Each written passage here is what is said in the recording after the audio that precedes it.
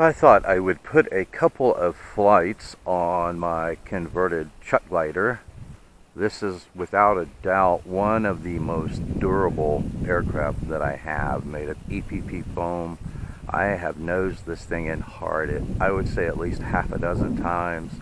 It just bounces up off the ground. All I have to do is straighten up the main wing and throw it back in the air. So it's been a while since I've flown this plane. Let's get it in the air, see what direction our wind is coming from now. Alright, there we go.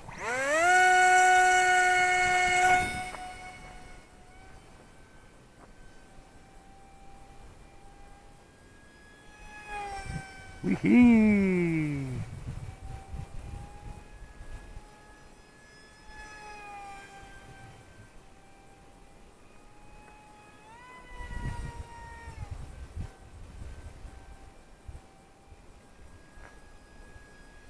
I'm just running a little 350 milliamp 2S LiPo in it. I'm afraid my LiPos are starting to show their age a little bit. I've had these for a long time and they have a lot of cycles on them. Check that out. That is too cool.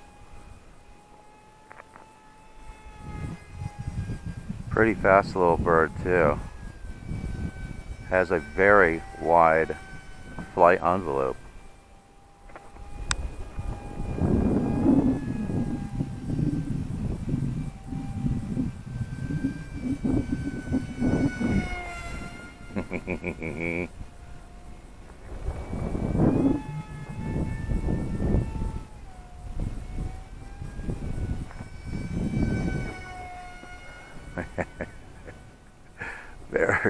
Very maneuverable.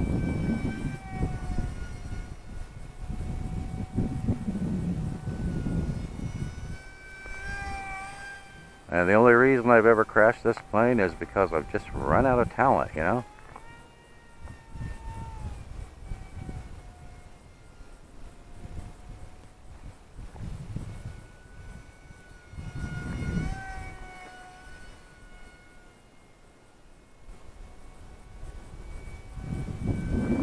Woo! I gotta be careful getting too close to myself when it's breezy out. I thought that was gonna get me for sure.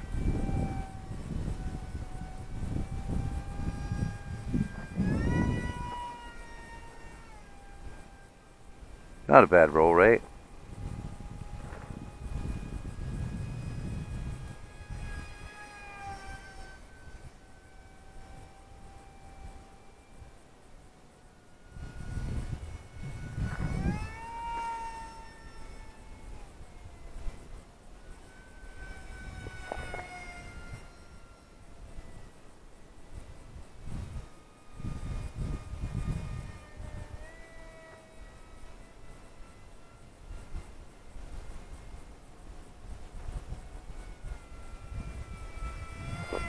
Yeah, you can see the wind pushing it around a little bit, huh?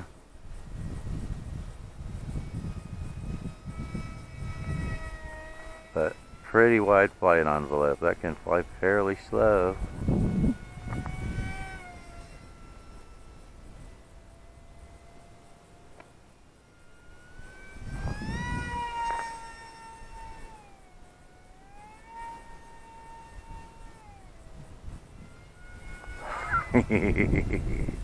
That is so sweet.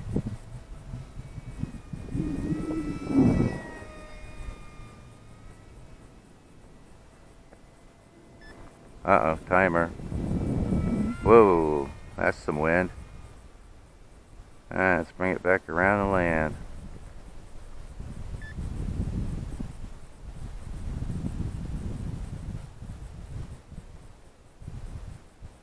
Ta-da! Converted EPP chuck glider. This thing is so much fun and so durable. I think we should put another battery pack in it. What do you think?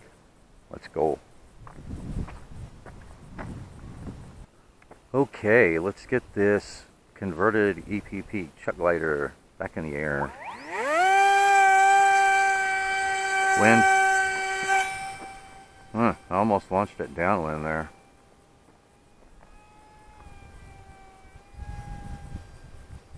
Now I was wrong about the battery. I had it in a previous flight. It was actually a 400 milliamp 2S LiPo, a fully max.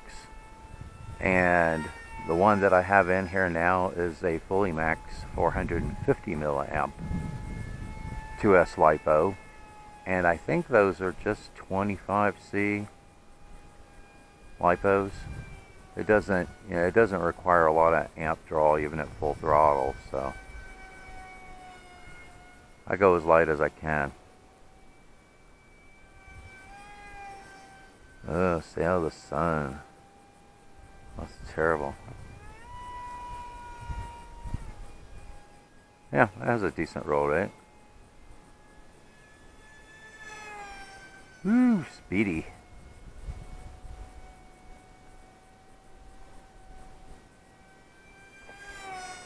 Woo.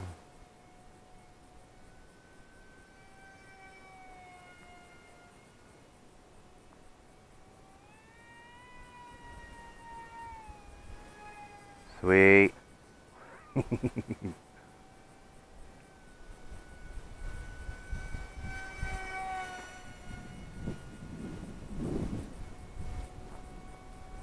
Yeah, I've been wanting to make a tractor version of one of these gliders, but I just have not had the time.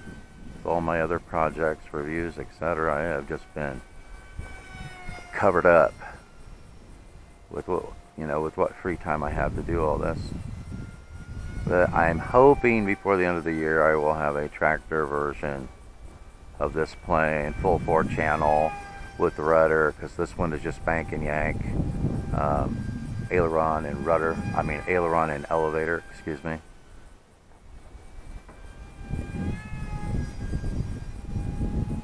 Extremely maneuverable though.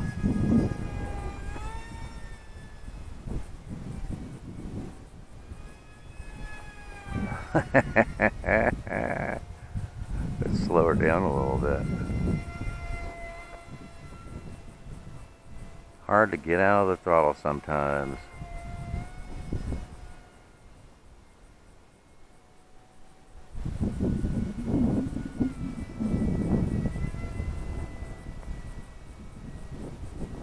Getting a little bit of wind up there.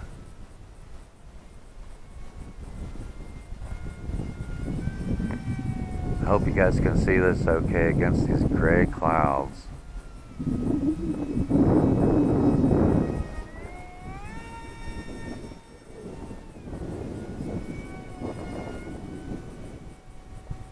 I think it has adequate power, to push it through those big wide loops. I wish I had, me, I always want more power, so even though it has adequate power, I would like to have a little bit more. Alright, there's our timer yelling at us again, just when we're having fun.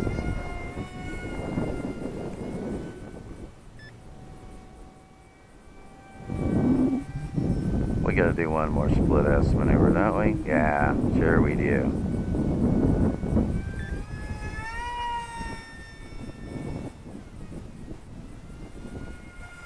Woo! A fast little chuck glider. Alright, we'll bring in. Gotta turn downwind and come upwind.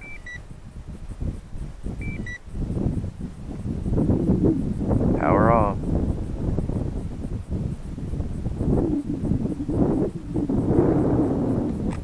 Isn't that sweet?